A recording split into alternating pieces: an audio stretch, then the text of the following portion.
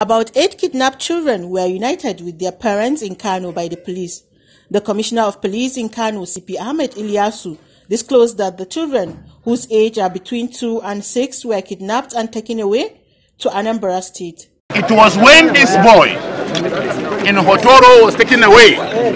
It was when this young boy was taken away, and with previous report of missing children from 5 years ago, then I said the battle is drawn, the line of battle is drawn. Immediately, these boys was being taken away in a tricycle. Is this dress you have seen? They changed his dress. He was when he spent 2 days with the kidnapper. As they are taking him away to convey him down to wherever they traffic and take these children after kidnap, we got the alarm. With the arrest of these, the suspect, bring the suspect.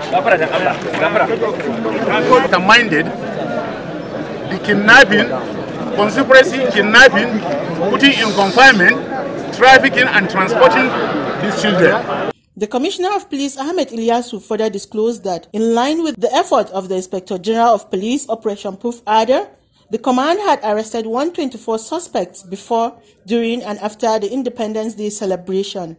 The suspects were arrested on various crimes, which include armed robbery, kidnapping, car snatching, drug counterfeiting, among others. Within the week, before, during and after independence, through the veritable vehicular machine that dismantled crime and criminality, that is Operation Proof Adder, via community policing engagement. Items recovered from the suspects include 22 motor vehicles, 15 assorted types of rifles, arms and ammunition, 15 bags of substances suspected to be Indian hemp, among others.